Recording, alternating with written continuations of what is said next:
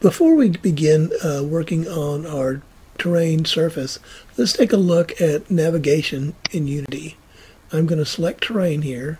Now if I want to navigate, I can choose my hand up in the upper left hand corner and I can move it around.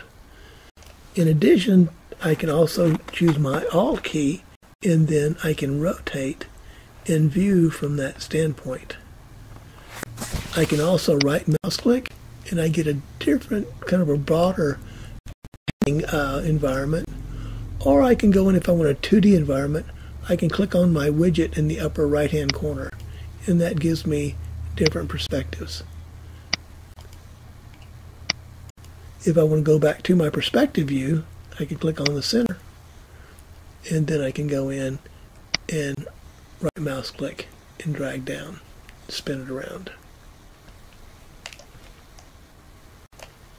It's fairly simple, fairly straightforward.